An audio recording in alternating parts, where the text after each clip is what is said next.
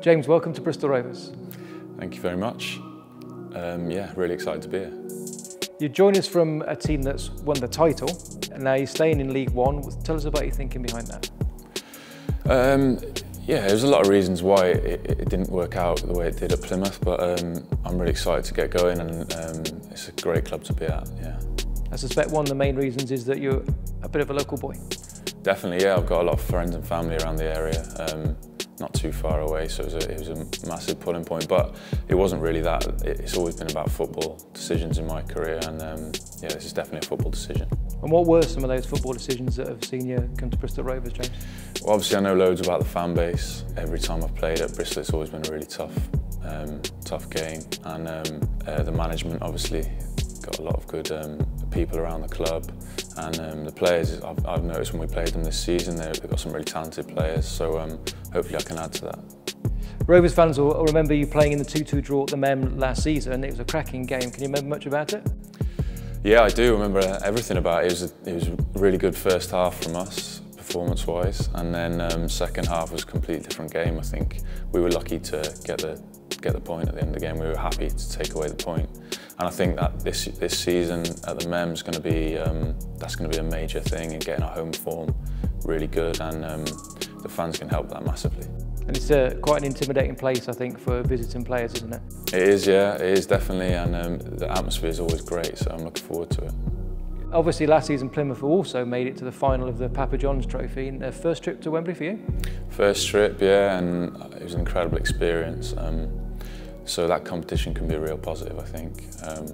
We used the whole squad all the way through the competition, and the final was really disappointing, the result-wise, but the whole experience was incredible. So could be worth doing, definitely. You signed a 2-year deal at Rovers. What are you hoping to achieve in that time? Similar to when I first went to Plymouth, I think. We had a team that just come up from League 2, or the year before had, and they had one good season in the league, and then kicked on from there, really. I think there's no reason why we can't be in amongst it this season with the teams and the players in the squad. So yeah, I think a promotion at the end of the day will be massive for the club, obviously, and it's definitely not out of our sight. You're a centre-back. For any Rovers fans that haven't seen you play, what strengths are you going to bring to that position for us? I'd say I read the game quite well. Obviously I'm quite experienced, so that probably comes with that. I'm aggressive, and yeah, I enjoy defending, which is the main thing. So yeah, hopefully I can bring them qualities to the team. Would you say you've modelled your game to anyone, or any favourite players when you were younger, James? I used to love watching Rio and Vidic play together, so I guess them two predominantly, but yeah, I think you find your own way, and you find your own way of playing over your career. Obviously, tasting promotion last season, is that you get a taste for it? Are you hoping to achieve something similar here? Yeah, of course, that's got to be the aim, and obviously the supporters want that as well, but it's got to be an aim within the squad, and I think if everyone's pulling in the right direction, there's no reason why we can't achieve something similar. And because you know what it takes to get out of League One, is there like a magic ingredient or something that Rovers fans are going to look forward to seeing in your game?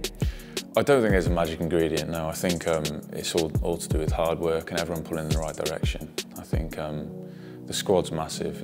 It takes everyone in the squad. I know it's hard to take for some boys that don't play a lot, but it really does take everyone being on the same page and everyone pulling in the same direction.